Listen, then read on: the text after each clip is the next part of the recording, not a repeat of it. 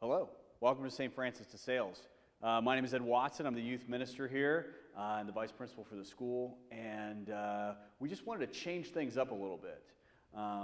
Grace Wright is our middle school minister, and she and I and some special guests have come in, and we've been working on doing Teaching Tuesdays and Formation Fridays to kind of, in this uncertain time, give you more, to serve you better so that you can continue to grow in faith, grow in fellowship, grow in your understanding of the Lord.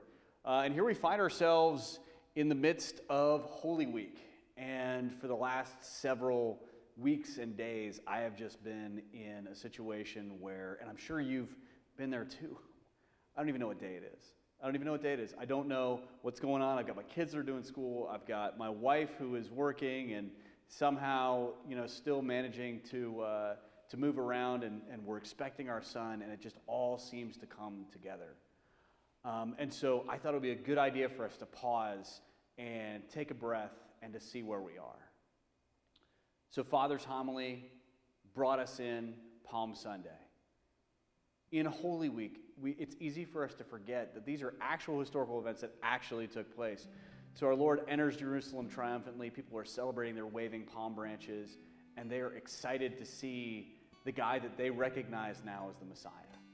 And then we have a couple of other things that happen, Then Jesus comes and he cleanses the temple and he gets the money changers out. And that really upsets a lot of people because they can't really see what he's doing. They just see him upsetting what they consider to be normal.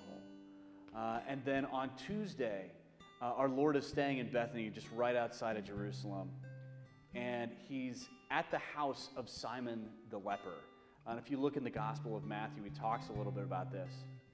Simon was a man who was cleansed of leprosy. He was a friend of Jesus. He's in the town where Lazarus and Mary and Martha lived and where they grew up. And it's the place where Lazarus was buried, and there's a place where he rose from the dead. And I was looking at this, I was thinking to myself, in Scripture and in life, there are no ordinary characters. Simon the leper is a name that is thrown out maybe one time. But he has a real relationship with our Lord. Our Lord sat down and broke bread with him. Mary and Martha, the sisters of Lazarus, their story's told earlier on. They talk about how Martha prepares a dinner and Mary sits at the Lord's feet. Well, here we have another opportunity where our Lord comes to visit, and it's right after he's brought Lazarus back from the dead. And so, he is VIP, top of the list kind of guy. And so they bring him in, and they've got all these friends and family coming in. They all want to see Jesus. And here comes Mary. In the time since Lazarus was raised, she's gone out and she's gotten this little alabaster jar of expensive perfumed oil. And she takes it and she goes to our Lord's feet. And you got to remember, everybody was walking around in sandals in those days, and any travel they were doing was by foot. And so it was a common thing for when you entered a home into Jerusalem for you to clean off your feet, to get the dust of the road off. And while Jesus is there reclining at table, Mary comes in and she washes his feet with her tears. She dries his feet with her hair, and she anoints them with an oil that is so expensive that if you were to go to buy it, it would cost much of a year's wages. There are no ordinary characters in Scripture. She gives our Lord everything that she has. And there are no ordinary moments in Scripture because we hear from Judas Iscariot, the betrayer, the beginning of his turn. The first thing he says is not what a beautiful sign or what a wonderful gift, but gosh, couldn't we have used that? Couldn't you have given me that money and then we could have given it to the poor?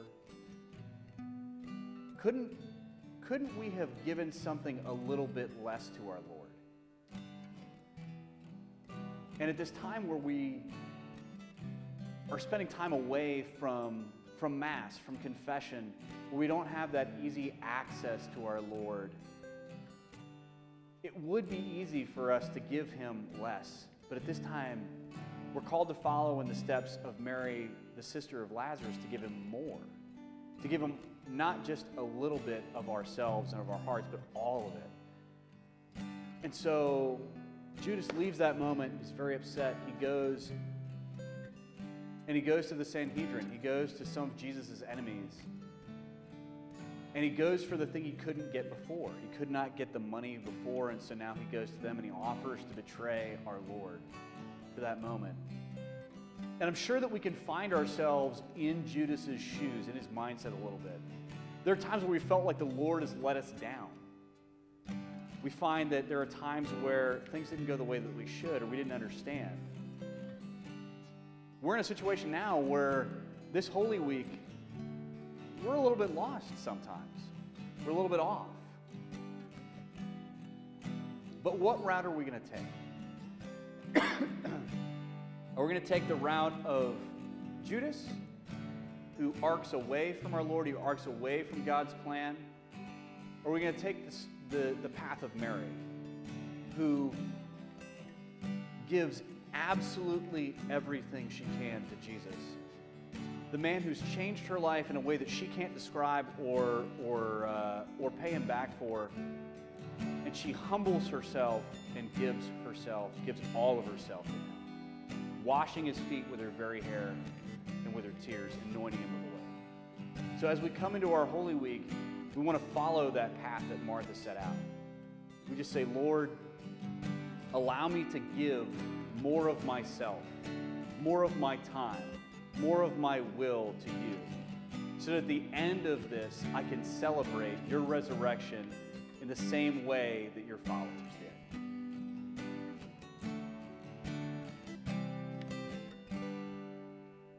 Let the King of my heart be the mountain where I run, the fountain I drink from. Oh, he is my song.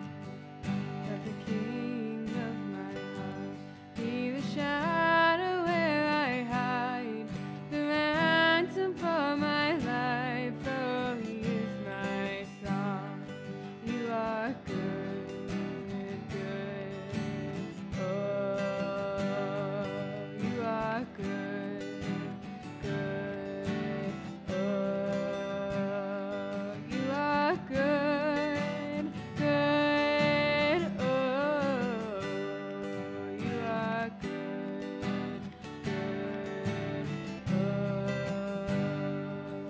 let the King of my heart be the wind inside my sails, the anchor in the waves. Oh, he is my song. Let the King of my heart be the fire inside my veins, the echo of my days. Oh, he is my song. You are good, good. Oh, you are good, good. Oh, you are good, good. Oh, you are good, good. Oh, you're never gonna let me down. You're never gonna